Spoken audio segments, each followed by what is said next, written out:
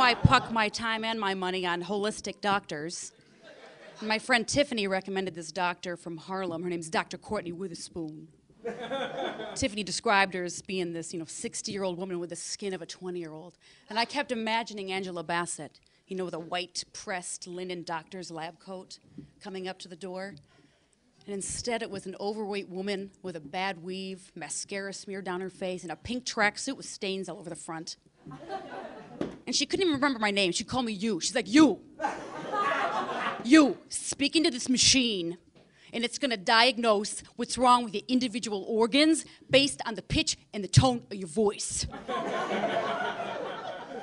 Everything inside of me told me to run. But instead, I wrote her a check for $250. And then there was Maria. Maria was from Spain. And Maria, I actually had to take off a week from work, fly to California, rent a car, drive all the way out into the desert. And who answers the door but this 90-year-old, 70-pound, feeble woman. And the way she diagnosed what was wrong with you was she would say the word of a food and then press down on your arm to see how much resistance you had to that food. And then she'd say, okay, you're allergic to it. Now, of course, she could barely lift up her own arms, right? Let alone press down on mine. So after like 2 hours of this, she's like, Kelly, there's absolutely nothing wrong with you. This is all in your head.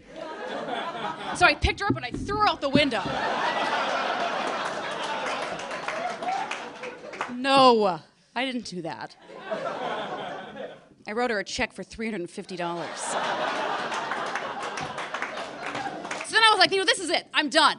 I'm going to spend my money on what I want to do. I need to relax. I want to have a good time. So I went on a yoga retreat on a remote peninsula in Costa Rica. And the second day I'm there, there's a huge earthquake, the biggest earthquake they've had in 120 years. And then the whole land is like reverberating with aftershocks for the whole week that I'm there. And I'm like, I start smoking, I start drinking. I come home for a whole month, I couldn't crap. So I go see Olia, a Russian nutritionist that my friend Irene recommended.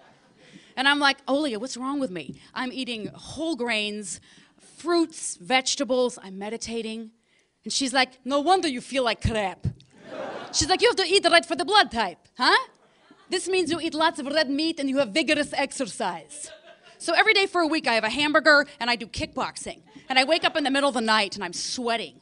And my heart starts palpitating. I'm thinking the world is just gonna crumble down around me. And I'm so afraid that I crap my pants. Now that was $400 well spent. So anyway, I'm just like, I'm tired of going and paying all this money. I'm like, that's it. I just need to, I'm just gonna go and I'm gonna consult those closest to me, for advice. And for example, the homeless man on 8th Avenue. Every day I walk by, he compliments me on my outfits. And he's always like, looking lovely today. And this one day I walk past and I have a new hat and it was $500. And he's like, looking ugly today. And so I gave it to him because I didn't have my checkbook on me. I mean, do homeless people even take checks? And then I call up my mom, I was like, Mom, I was just really depressed. And I'm like, Mom, I'm very lonely. I don't see any future for myself. I keep getting the wrong advice from all the wrong people. And my mom's like, I keep telling you to move home. Smokey Bones is hiring. So I go back to my analyst, and my analyst is like, Kelly, you come from a very, very, very dysfunctional family. And I'm like, isn't one very enough? And she just looks at me, and I start laughing, and she's like, why are you laughing? Why are you laughing? It's not funny. I think it's sad. And I was like, do you want to know what's sad? Do you want to know what's sad?